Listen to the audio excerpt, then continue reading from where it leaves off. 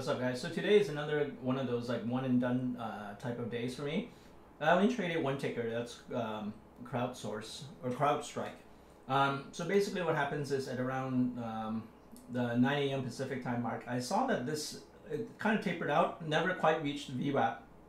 So when I saw this large engulfing candle breaking out of this trending area here, this channel here, I took it on a short side, and once it kind of plateaus and looked like it might do a reversal, I got out of the position, all out.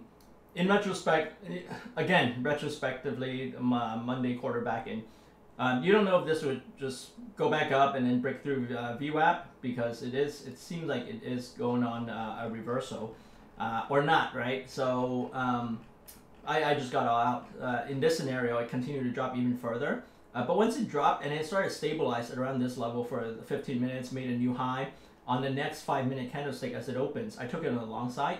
And then I didn't really care about this choppiness. I didn't take it off. It didn't really break down below this level.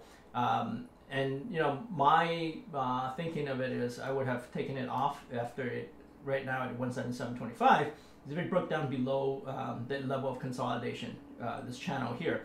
Because I took it on the upper side of the channel as it broke out, and then I was gonna get out of it if it took it on the downside. And I took less shares than I did originally on the short side, so it was a smaller risk anyway. Fortunately, it went up, and one of my things is I like to take it off the positions as it comes up to some level of resistance or support. There's a level of resistance here. It did struggle here a bit, and then it popped up above this before coming back down. So I took it out. I did miss some of this move here, but it is what it is. If I had more shares, I would have probably partial some, wait and see how far it would go, and probably would have taken the rest off as it starts to make a descent. Anyway, that's it. Those are my trades. Peace out.